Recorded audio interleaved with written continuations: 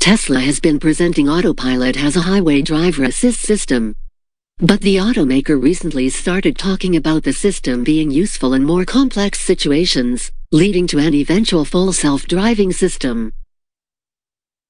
Last week, Tesla said that its vehicles equipped with the full self-driving option will be able to recognize and respond to traffic lights and stop signs by the end of the year. They are not quite there yet, but stop line detection is an important step. According to verygreen, only the main front-facing camera is used to detect them, and there's no metric or value assigned to the lines, only a bounding box in image space. They have also released some examples of the system detecting the lines at night.